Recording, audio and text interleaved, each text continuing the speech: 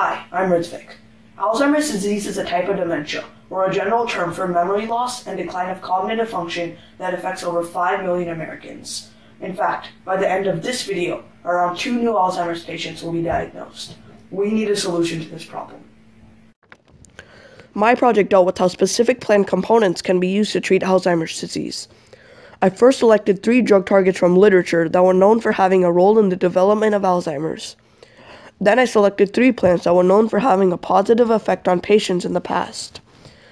Based on the active compounds in these plants, and with the aid of various softwares and databases, I made a total of 150 plant-derived compounds and tested their various properties over the course of 2 years to conclude as to whether or not they could be effective in Alzheimer's treatment.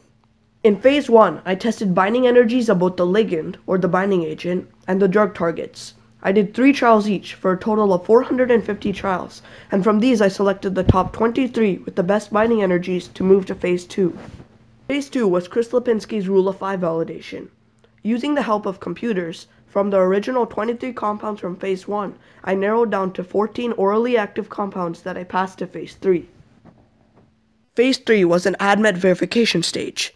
ADMET stands for absorption, distribution, metabolism, excretion, and toxicity. From phase 3, 6 compounds advanced.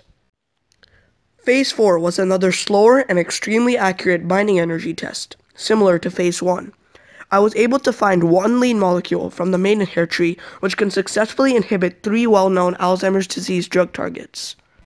I am looking forward to taking this compound into in vitro testing, which is direct lab-like testing on real organisms. Following will be in vivo testing, which will be animal and human models. I hope that my findings can improve the lives of thousands of people. Thank you for your time.